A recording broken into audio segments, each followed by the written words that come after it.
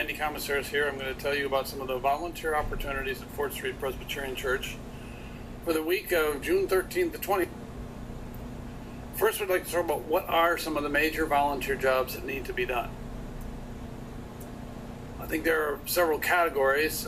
Sunday we have a worship and a lunch that we're going to serve, and we'll need help with that.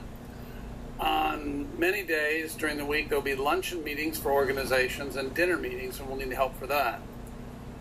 Most days during the week of General Assembly, we will be selling box lunches to individuals who come up and just are interested in a light lunch somewhere.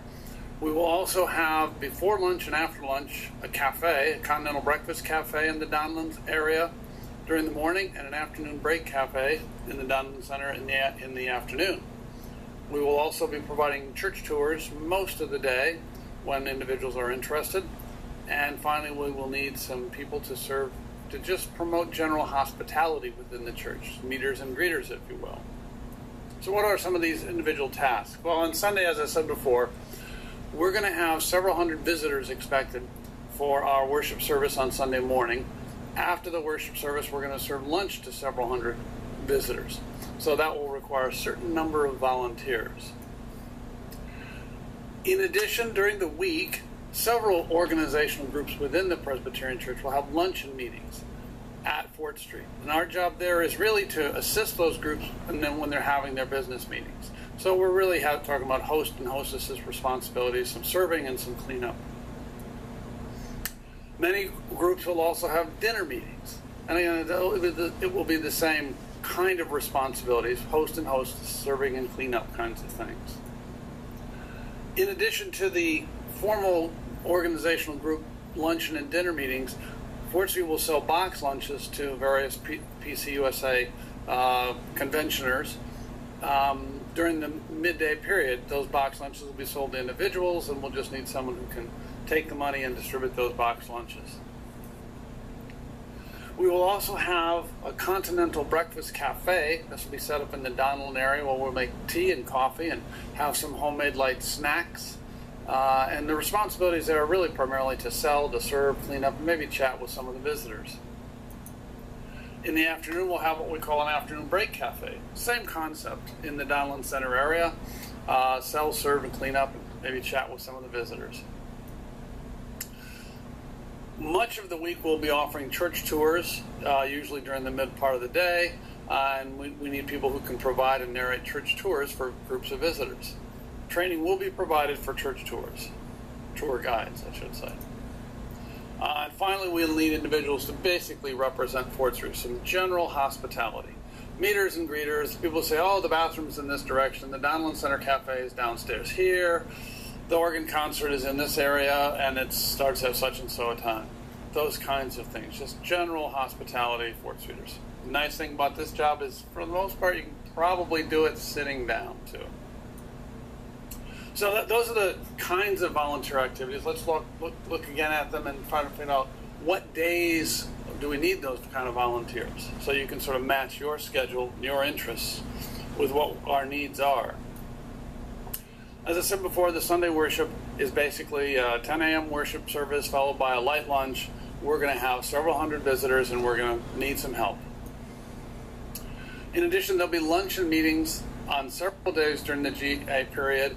On Monday, Tuesday, Wednesday, and Thursday, organizations of 125 to 150 people will come for a luncheon meeting, and we'll need host and hostesses kind of people.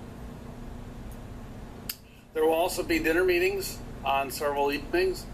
Saturday, Tuesday, and Wednesday, there will be organizational groups that will have their dinner meeting, and we'll need assistance in terms of volunteers.